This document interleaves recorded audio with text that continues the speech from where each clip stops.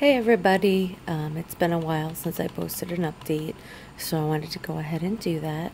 As you can see, I'm lying in a bed, hospital bed to be exact. I just finished my first round of chemo. Still getting IV fluids, which will be for the next probably 16 hours or so. I'll be here till about noon tomorrow.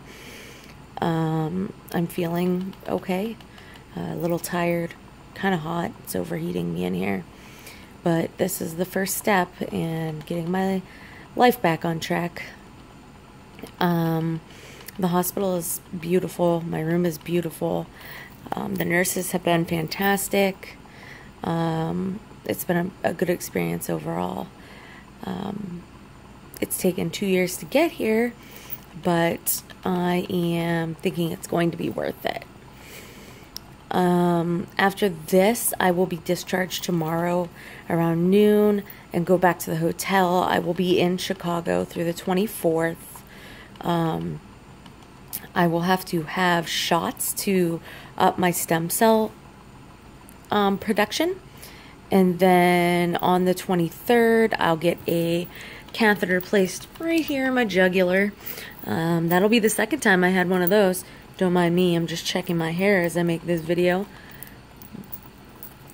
So then once I get the catheter in my jugular, they will harvest my stem cells. And once I do that, I will get to go home. I will be home probably the 24th through the 31st. And then Mom and I will come back to Chicago on November 1st.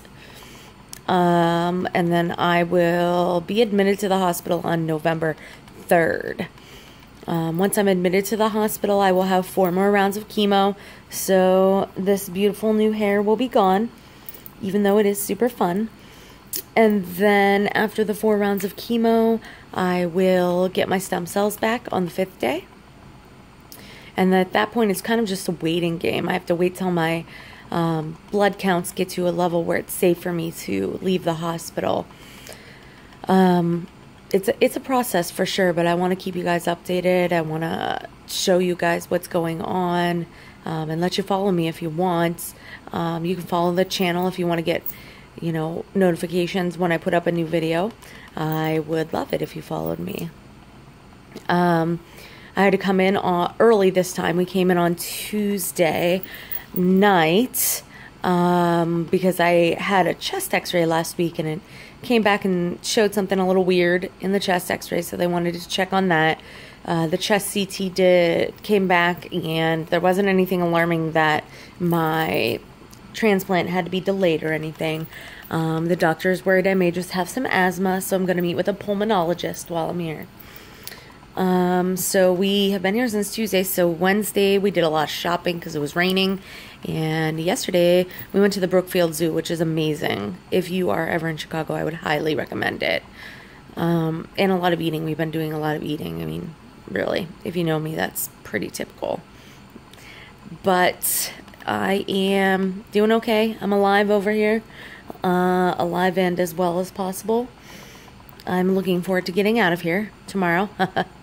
But I hope everyone out there is doing well. And thank you for keeping up with my journey.